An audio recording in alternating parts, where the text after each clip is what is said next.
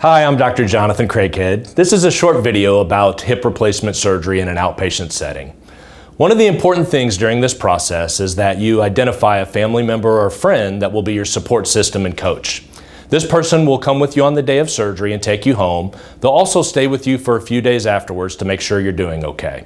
We would ask that you have that individual watch this video with you. The most common reason for hip replacement surgery is pain due to severe arthritis. In a normal joint, there's cartilage or cushion that keeps the joint from rubbing bone on bone and prevents pain. In arthritis, that cushion or cartilage is gone. When you have that bone on bone, you then develop pain and stiffness in the joint. You can see on this x-ray of a normal hip that there's space between the ball and socket. Contrast that with this x-ray of an arthritic hip, in which you see that space is gone and the ball and socket are rubbing bone on bone, causing severe pain.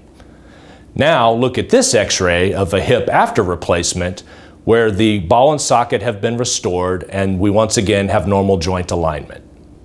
The surgery itself takes about an hour. We do an anterior approach, which is beneficial because we're able to go between the muscles instead of cutting the muscles, which was done during a traditional approach. This typically leads to a quicker recovery and less pain afterwards. During the surgery, we make a small incision over the front of the hip. What we actually do is we remove your arthritic ball, and then on your thigh bone, we have this metal prosthesis that goes down inside the thigh bone. There's a new ball that we attach to that. On the socket, we remount your socket and place a metal shell in there with a plastic liner. So now, instead of bone on bone, you have a new ball and socket, and it gets rid of the arthritic pain.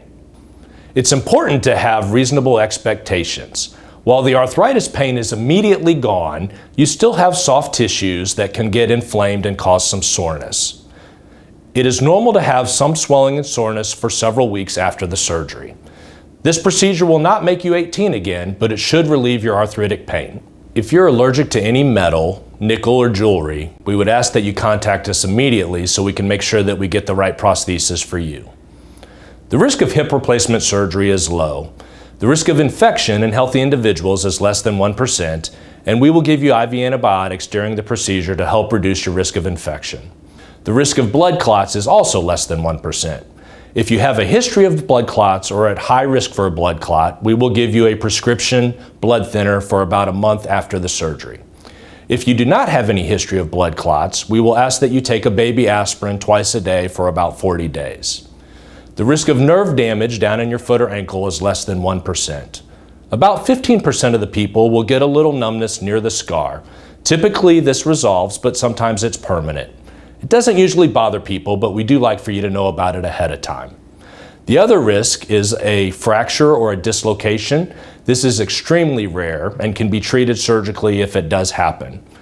Another risk with hip replacement surgery is the risk of a leg length discrepancy. We take x-rays during the procedure to try and ensure that your legs are exactly the same length. Occasionally people have scoliosis or one shin bone longer than another, which can cause a slight leg length discrepancy. This usually can be treated with a small shoe lift if necessary. The risk of this happening is very low. In preparation for the hip replacement, there are a few things you need to do to get the house ready. We would ask that you remove any clutter, loose throw rugs, or cords that you could potentially trip on.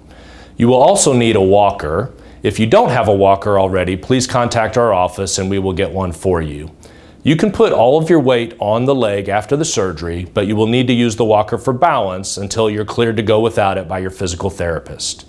If you have a low toilet seat, you may want to get an elevated toilet seat to help you get up and down from the commode. Also, if you have concerns about being able to stand for a long time in the shower, you may want to get a shower chair which will allow you to sit while you're washing. An elevated toilet seat and shower chair can be found at most medical supply stores or online. A walker can be found at our office. Please contact us if you need assistance with getting any of this equipment. Physical therapy is an important part of your recovery after hip replacement surgery.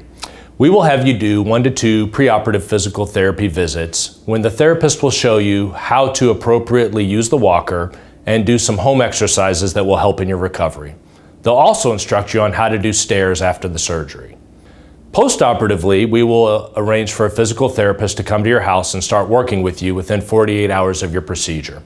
Typically, they'll come 1 to 2 times a week for about 2 weeks, and then you'll transition to outpatient physical therapy. Most people will use the walker for 1 to 3 weeks and then transition off of it as directed by their therapist. Prior to surgery, we would like for you to obtain medical clearance from your family doctor or cardiologist.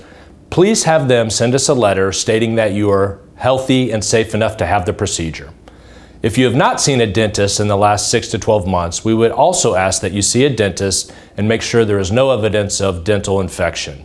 Sometimes if there's bacteria in the teeth or gums, this can get in the bloodstream and cause an infection in the new joint. It would be helpful to have the dentist send a letter of clearance also.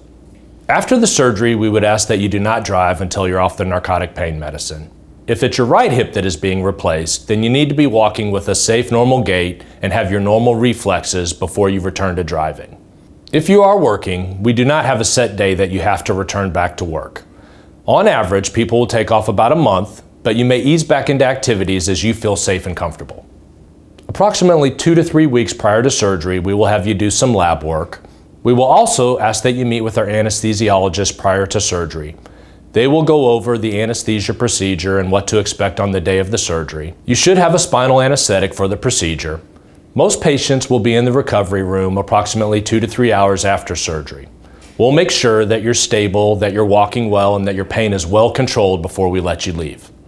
It's important to have reasonable expectations for your hip replacement surgery.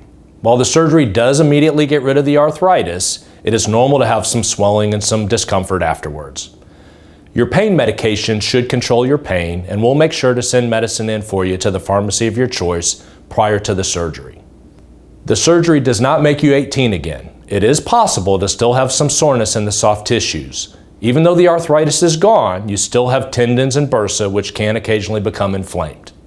We will be sending you additional videos shortly before your surgery and the day after your surgery that we would like for you to watch. Once again, it's important to us that you feel safe and comfortable throughout this process. If you have any additional questions or needs, please do not hesitate to contact us.